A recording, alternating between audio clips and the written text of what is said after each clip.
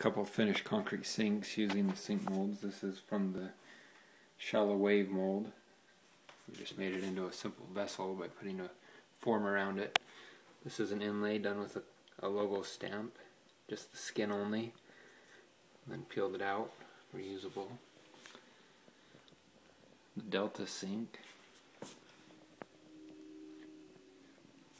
This is an olive acid stain and a polished surface, so the acid stain would have worked a little differently if it had not been polished. Got a stainless steel inlay there for the logo medallion. A couple of the shallow vessel sinks, one there. This is polished and then stained in walnut. This is unsealed. And that's just a standard gray that has been sealed. This is the 15-inch vessel square.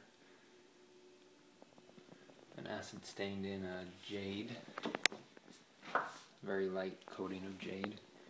And then down in there is one of the bowls. And this is the vessel bowl. On these, we usually like to polish the rim only.